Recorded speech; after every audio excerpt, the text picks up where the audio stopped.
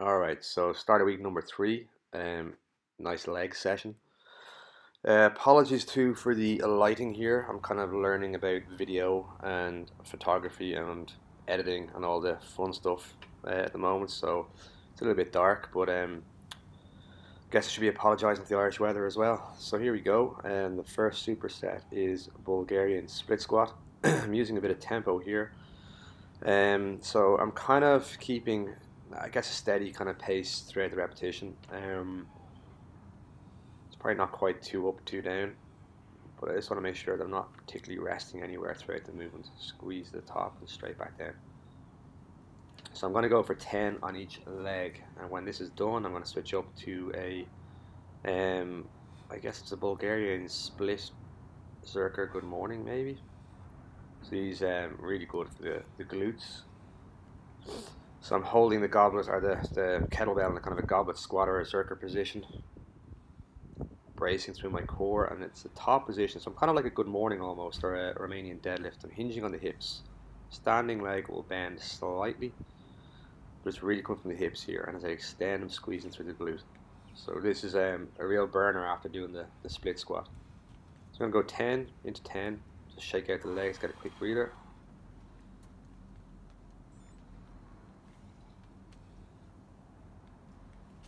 Lining up here again, I'm going to go 3 feet from the bench, and we can go further away or closer, but the further away we go, it's going to be more glutes and hamstrings, and the closer that the heel is to the bench, it's going to be more quads.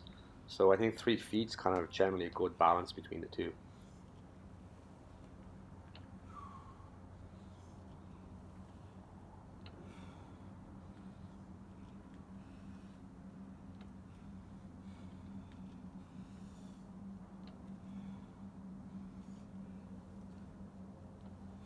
And I think regardless of height, I think pretty much everybody should be able to get that rear knee to the floor. And a lot of times I see people struggle with this is because they have too much of their foot on the bench, which kind of limits ankle mobility. So it's pretty much just up to laces on the bench or on a chair. Back into the good morning variation. So it'll look like my upper back probably is rounded slightly, and that's probably just a lot to do with kind of holding the kettlebell or the weight at my chest too. Key is keeping the lower back flat, and as always that squeeze through the glutes to the top.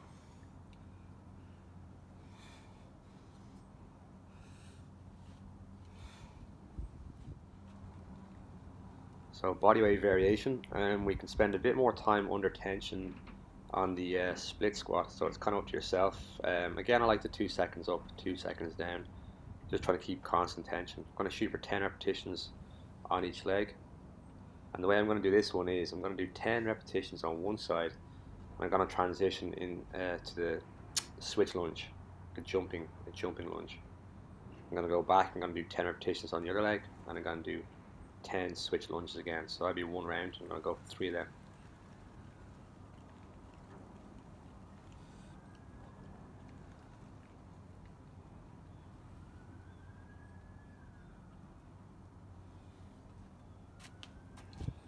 So here we go into the switch lunge. Again, I'm probably a little bit more kind of tentative or careful here on the landing or the lower position, because obviously I don't want to kneecap myself on the solid surface.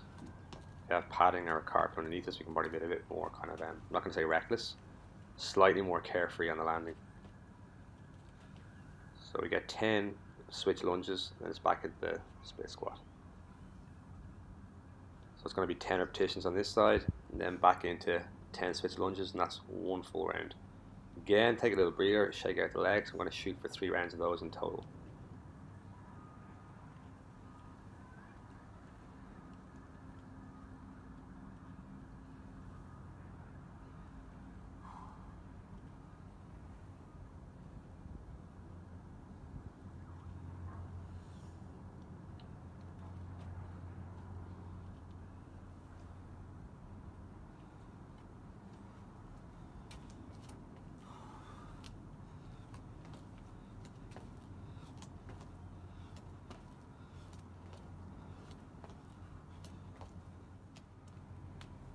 part B is lateral lunge. We're going to go for 10 lateral lunges on each side, and we're going to go into a side plank, star plank variation then after that. So 10 lateral lunges each leg, then it's going to be ideally 30 seconds each side on the star plank or on the side plank.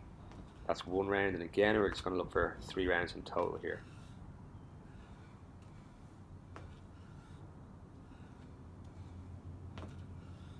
So things to watch out for here in the lateral lunge would be with the moving leg, with the stepping leg, strong landing through the heel. I'm not just landing on my toes. And on the trailing leg, the straight leg here, the leg is straight. Again, there's a slight bend in here, which I noticed myself in the last few videos, and I injured the inside of this right knee recently, and there's probably a bit of kind of subconscious protecting going on here a little bit. I'm trying to do a lot of static stretches at the minute to help with this too. So the trailing leg, I ideally want that leg straight, and also the foot of the trailing leg, the straight leg, I want to keep the sole of the foot on the floor. I saw some folks doing this, and they're coming onto the side of the foot, which is going to put more stress through the knee, so we don't want to do that. So when that's done, we are into the side plank variation, star plank. If you can't do the star plank, just side plank. And if you're struggling with the side plank, we'll just do a side plank from the knees. Again, alignment, top shoulder over the bottom shoulder, top hip over the bottom hip.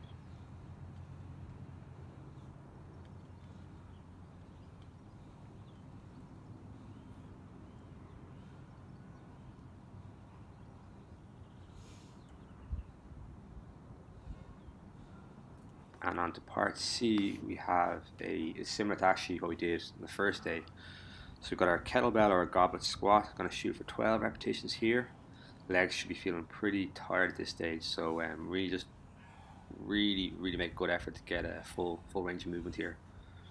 I'm not trying to cheat or kind of shortcut here now. We're nearly done, so stay with it. We have 12 here. When we have 12 squats done, we're going to transition into a 15 to 15 kettlebell swings. Sorry, I forgot myself there for a second. So 12 squats, 15 kettlebell swings. Again, strong hip hinge. Use that hip extension to initiate the kettlebell swing, not the arms. Arms follow. So we got 15 of these guys. When that's done, then we're going to do a little bit of hamstring work, and we're going to do the long lever bridge. In long lever bridge, we're going to shoot for about 30 seconds here. So with this round, we can keep the 3 movements flowing. So we can do this squats first. We can pretty much transition into the swings, and from there, transition into the long lever bridge, as you see here. When that's done, we can take a little bit of recovery, a little bit of breather, and we can get back into the kettlebell squats then. So here I'm just focusing on, I'm driving my heels down into the floor, squeezing my glutes, so I'm tucking my hips under.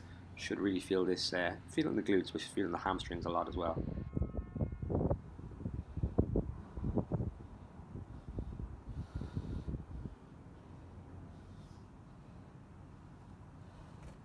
And if we don't have a kettlebell, we're just going to shoot for the good old 1 1/4 squats.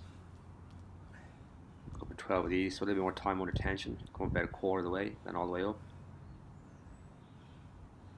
So same thing applies, hit that bottom position.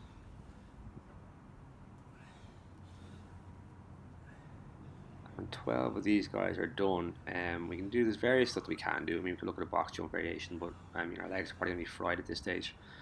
So I think just something to keep the heart rate up, to keep things moving. If you don't have the kettlebell to swing with, we can just do some mountain climbers. Just for the video here, I've just done 10 on each side. So weights through the hands, trying to keep the hips relatively low. We could even do this for time. I could even do 30 seconds of these.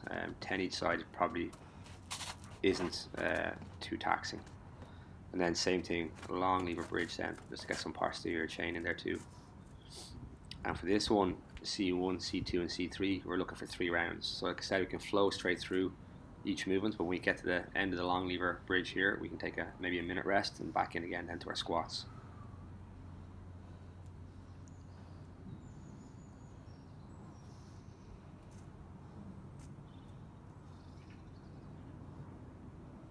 And of course then when all that's done, make sure we do get the couch stretch, 2 minutes each side. So accumulate 2 minutes here. The knees, quads will be fairly worked, so just stretch out the front of the thigh. 2 minutes each side to finish, and then that is us done for today.